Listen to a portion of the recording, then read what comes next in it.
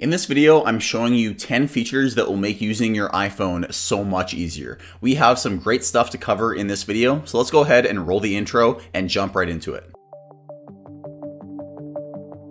First up is for typing on your iPhone. Everybody has experienced that frustration where you just can't get the cursor in the right spot in the text field. Luckily, there's a built-in solution for this in the iOS keyboard. If you press and hold on the spacebar, the entire keyboard will turn into a trackpad, allowing you to move the cursor anywhere. This is super useful for fixing typos quickly, and it's something that I use multiple times per day.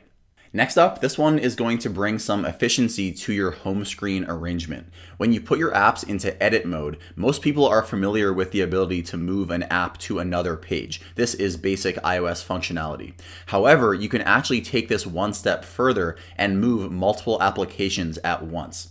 To do this, pick up one app with one finger, and while you keep holding the app, tap on other apps and add them to the stack. You can then swipe to a different page and drop all the apps at once. Whenever I rearrange my home screens, this comes in very handy. Number 3 is another hidden gesture that allows you to zoom into anything with just one hand.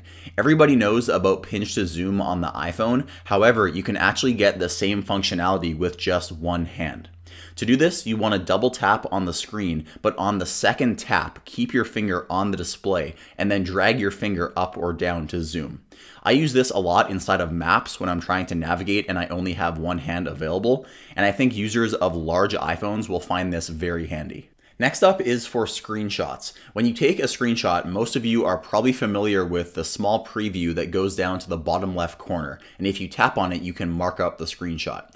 But if you want to share the screenshot without making any edits, you can actually press and hold on the screenshot and instantly open the share sheet. Another useful feature for screenshots is called copy and delete. If you tap on the preview and then the trash icon, you can select copy and delete, which is going to copy the photo to your clipboard, but it won't be saved in your camera roll. This was just added in iOS 16, and it's going to make people's Photos app a lot less cluttered with useless screenshots. Number 5 is a built-in intelligence feature that I really like in iMessage.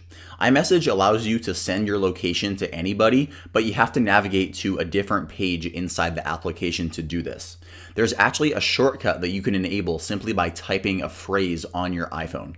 If you type the phrase "I'm at," the keyboard will automatically suggest you send your current location. Before we jump to number 6, a quick reminder to hit that like button if you're enjoying the video, and also subscribe if you want more content from IDB.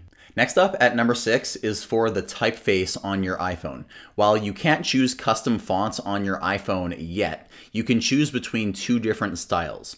Go to display settings and turn on bold text. This will make the typeface on your iPhone more legible and easier to read. Adding on top of this, you can add the text size widget to your control center, and you can set a custom font size on a per app basis. For example, you may want to set your maps to have a larger text so it's easier to read when you're driving. Number 7 is a quick tip that lets you jump back to the home page of settings way faster. It's kind of a small feature, but I think a lot of people are going to find it very useful.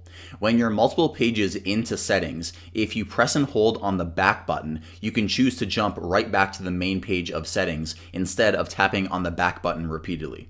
The same concept works for lists as well. If you tap on the top of the screen, your iPhone will instantly scroll all the way back to the top of the list.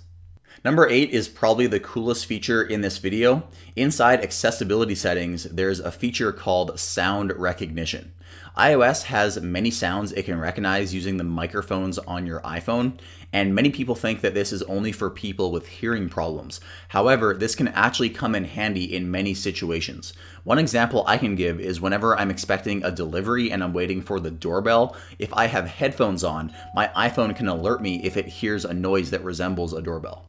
Next up, coming in at number 9, is another cool feature in iOS called live captions. This is also turned on in accessibility settings, and it can add captions to literally everything on your iPhone. This uses on-device intelligence, and it does it in real time, so it doesn't require the media to have captions built in. It also works for FaceTime calls as well. Individuals who have difficulties hearing are going to find this feature life-changing, and in my experience, the captions are very accurate as well. And finally, at number 10 is something called guided access. This feature lets you lock down your iPhone into just one application. If you're handing your iPhone to someone you don't fully trust, or maybe you're handing it to your kid, you'll want the iPhone to stay on one application that you choose in order to protect your privacy. Guided access can be turned on with a triple tap of the side button, and it's only disabled when authenticated with Face ID or a passcode. When in guided access, everything is disabled, including Notification Center and Control Center. It'll also prevent the phone from being locked as well. I want to hear your thoughts, so comment and tell me what your favorite feature was I covered in this video. And after commenting, don't forget to like and subscribe. And as always, I'll see you in the next video.